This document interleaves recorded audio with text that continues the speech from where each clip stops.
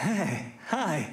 Listen, you won't believe what happened. I was fired from my job. Go on then! I lost my apartment as well. The sooner you move out of my place, the better. My car and everything else. I'm completely broke. Would you have a job for me by any chance? It's actually a wedding. You'll make a lot of money and meet a lot of influential people. I don't understand why I should help you. I don't even like you, man. Hola.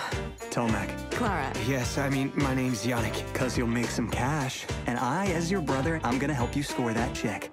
You gotta keep asking her questions. About what? Anything. What do you think about what's going on in the world? I can help out with that if you would like. You said you dreamed about it since you were a child. With the reproduction. What about your husband? He'll castrate He me. doesn't give a damn. He only gets hard thinking about being president. So we could live free and procreate for the benefit of our dearly beloved homeland. I am happy. Chris fulfills my every wish. Is it buzzing? What? Does your body buzz when you're with him? What's that supposed to be? That isn't the right look. Where are their wigs? Shoulders down. Smile. Wait, it's better if they don't smile. Take something. I don't want you ruining the wedding because of some virus. I didn't want a wedding like this. I told you I wanted a Modest?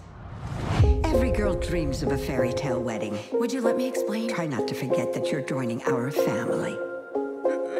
What are you doing? I just want to see what'll happen. When did you get together? Over a year. You're a horn dog and a broke ass. What could you give her? True love. I believe love can change a person.